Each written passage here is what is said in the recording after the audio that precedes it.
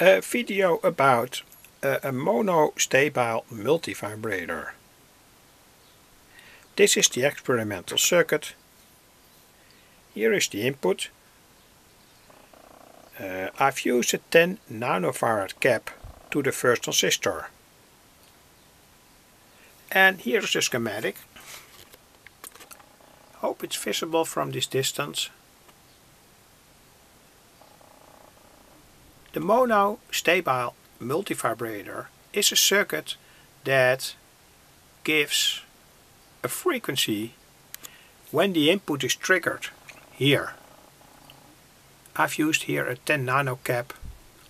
So when we get a trigger input here, the circuit produces a frequency. And that frequency is set by two important electronic elements. The cap here and the resistor here. So when you change the cap or change the resistor, the circuit will give another frequency out when it's triggered at its input. This is an experimental circuit with potentiometers here and here and here. When you want to use it in a real, set the potentiometers to the right working point, and after that replace them by fixed value resistors. This circuit was in the past used in analog frequency counters, so with a meter and a pointer that indicated the frequency, and what happened was that the different frequencies here gave fixed other frequencies, and then it was sent to a transistor with a meter in the collector lead or the emitter lead, and in such a way that the current at the output was proportional to the frequency. So higher frequencies, more current at the output. This is not visible here, of course, because I did not finish this circuit with another transistor, etc., etc. I only want to show the principles. And I want to do that now. What happens when we touch with one hand the input? Of course, when you touch with your finger such a circuit at the input, it's quite unstable.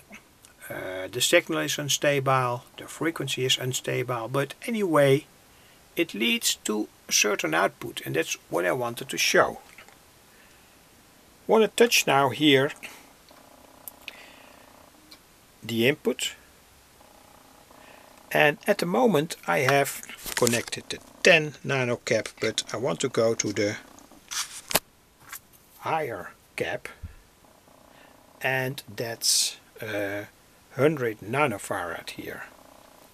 So what happens when we touch the input?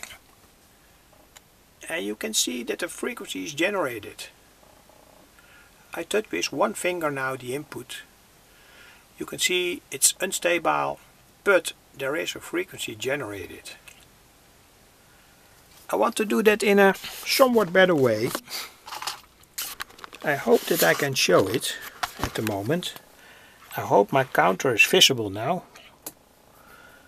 And I touch now the input with one finger, and with my other hand I touch the ground. And now you can see on the counter that the frequency delivers approximately 100 Hertz. I now connect the 10 nano cap, do exactly the same, and here you can see that another frequency is generated with that 10 nano cap. It's unstable because the resistance from my hand and my body is unstable, but anyway, It shows that you can generate different frequencies when you send a pulse into the input. Anyway, back to the circuit. This is experimental.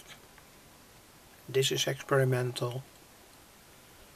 And this I've showed already in the video. So an interesting circuit to do experiments with. And as I told, often used in old school frequency counters. Analog frequency counters. The whole circuit works on 12 volts. And here again an oscilloscope view about what happens when I touch the input. Anyway, wish you luck.